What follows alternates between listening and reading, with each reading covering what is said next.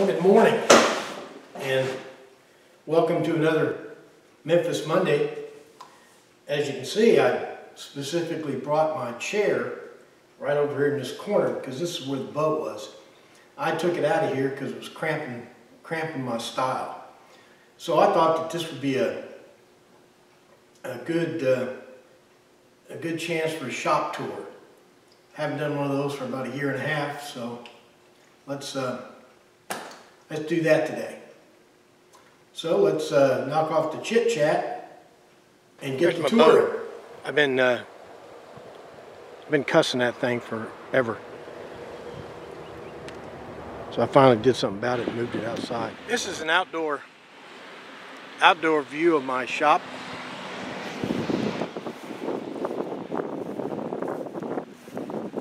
Got two garage doors that are reinforced for hurricanes.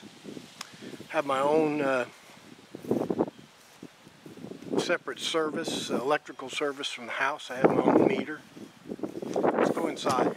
You might remember this. We put this deck in last summer.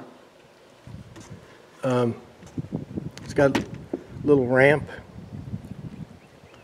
And we put this ramp in here so we can get things in and out of the store without doing too much gymnastics. Kind of an overview of the shop from the length is 38 feet and the depth is 27 feet. Has 10-foot ceilings. And another feature this garage has, when I finished it 11 years ago, I finished it. This is not wallboard. That is 1/2-inch plywood. Everything you see in here is attached directly to the plywood. The lights, the garage door openers, shelves, well, everything. There's no one of the factors you gotta love about this shop is that I have 34 wall outlets. Let me continue by saying that I've naturally got all the requisite tools, sanders and band saws and lathes and grinders and anvils and more band saws and joiners and every hand tool a woodworker has a right to own. There's a planer, but I'm not going to talk about any of that stuff. I'm just going to talk about things that I think make this shop one of the things I've really concentrated in the shop is to have plenty of workbenches. This is what I call my heavy workbench. You could put a small car on top of that thing and it would ride fine. It's got 6 steel wheels on it. It is built like a this is a workbench that I use as I can use it as a workbench. I even have a shop chair by it. But I also have that platform up there where I can use it as a scaffold when I'm working on the overheads. Secondary workbench that we were working on last week, I'll show you. And notionally, this is a very short, small work table when I just want to get something small up off the floor to work on it. Like if I'm working on drawers or something, they're too tall to put on a big workbench, but they're too short. Another thing that's very important is storage, and I've gone to extremes to get good storage. Here's 4 cabinet doors, and behind the doors are 2 levels of storage. That is my cabinet with storage underneath it. Storage underneath my drum sander. I got plenty of storage here on my scaffolding. I got these back from my wife because I built for something else, but these drawers here carry my nails and staples and stuff. I got a different size in each drawer. And these I just keep junk. Last week, if you recall, we invented these slide-out shelves for toolboxes. I got 4 shelves under this thing now that all slide out, and they're built stout enough to more storage. This is a large toolbox we built.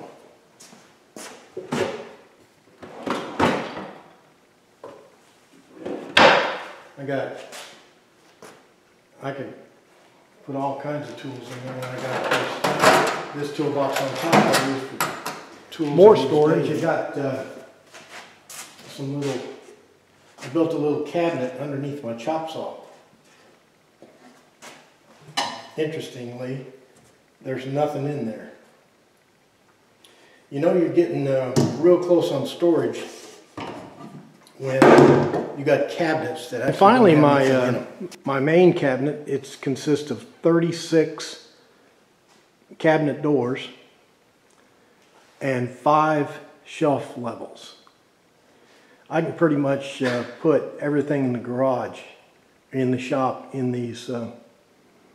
Another bit of storage I have are these oak cabinets. I'm using it for wood storage right now, but these could be used for just regular cabinets if I wanted to.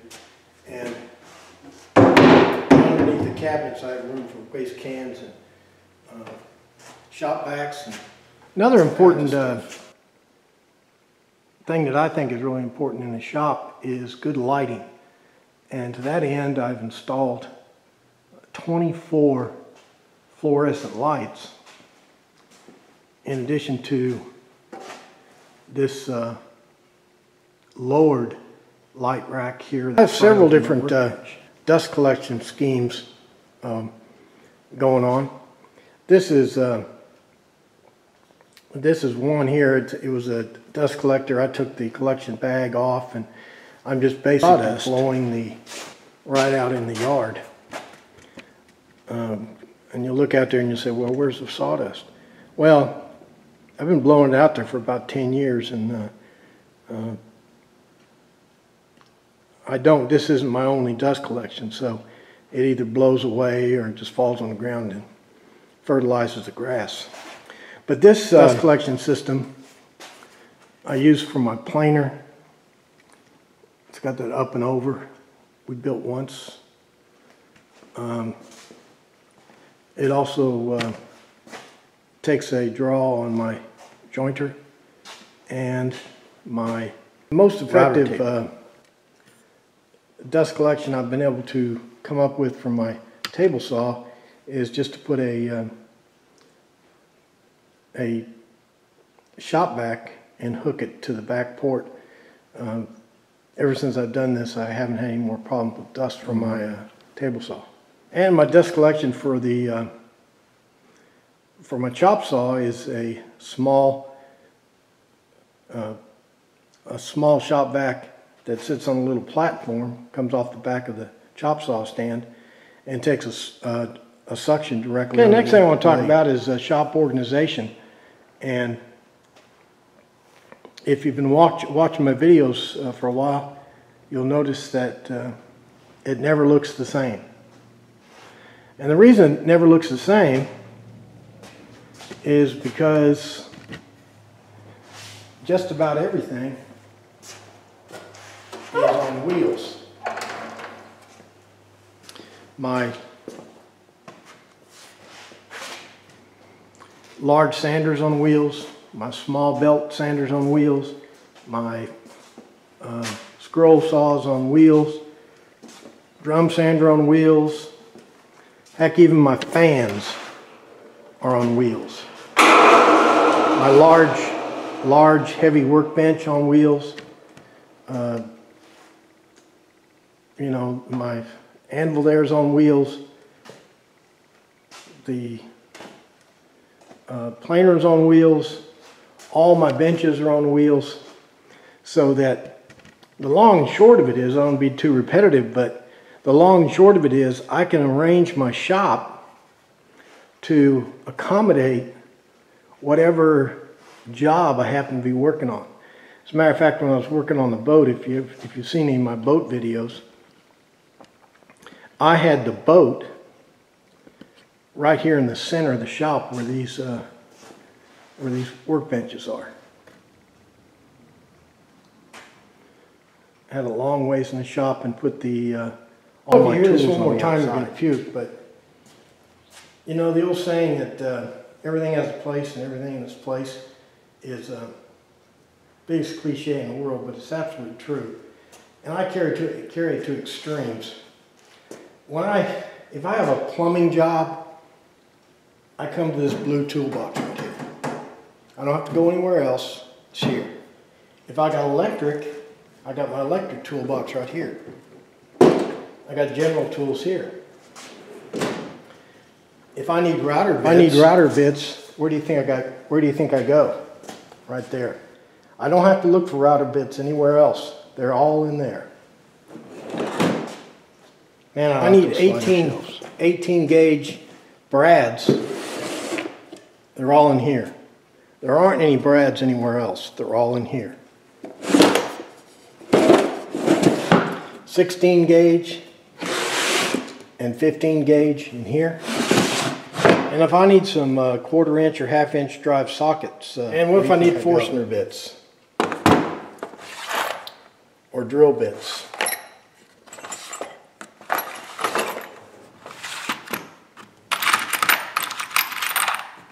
This is another idea I came up with.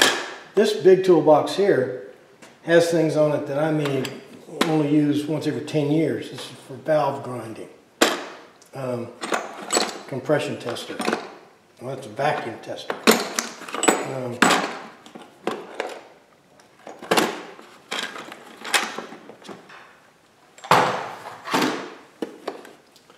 A stud finder. Okay, when I open this first drawer here, I know what this is. This is things like erasers and pencils and rulers and all that drawing stuff. I go up here in this top drawer here, this top shelf, I know that is things like pliers. Second drawer is screwdrivers, end wrenches. It's the same thing over here. If I need a back saw, coping saw, stapler, more saws, keyhole saw, hacksaw, I know that they're on. And this is where I keep my electric hand tools. You were in on the build on this. Have you ever went looking for sandpaper? Well, if I need 220 sandpaper, there it is. There's 150, 100, 40. Well, I don't usually give previews of coming attractions, but in this case, I want to shame myself into doing something about it. See those clamps, those bar clamps are just leaned against the wall, and I got those straight edge Bora clamps and all that stuff laying over there in that corner.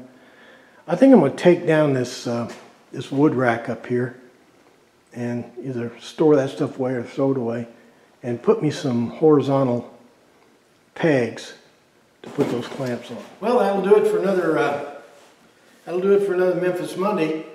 I hope you got some takeaways out of this. I hope it wasn't too preachy. The advice I'm giving is kind of inane. And that is be neat and organized. Well, you got that advice when you were in the 3rd grade, so it's nothing new, but it's something to think about, and I guess I'm just showing you how I've solved that puzzle. Yes, that's about it. I am serious about putting that rack in for those long clamps over there, though. Get them off, clean up that back corner. I think I may have to make that a project here pretty soon. Well, thanks for watching. I can't think of anything else. Yes, I can. Make sure you're back here next week for another exciting Memphis Monday. Thanks for watching.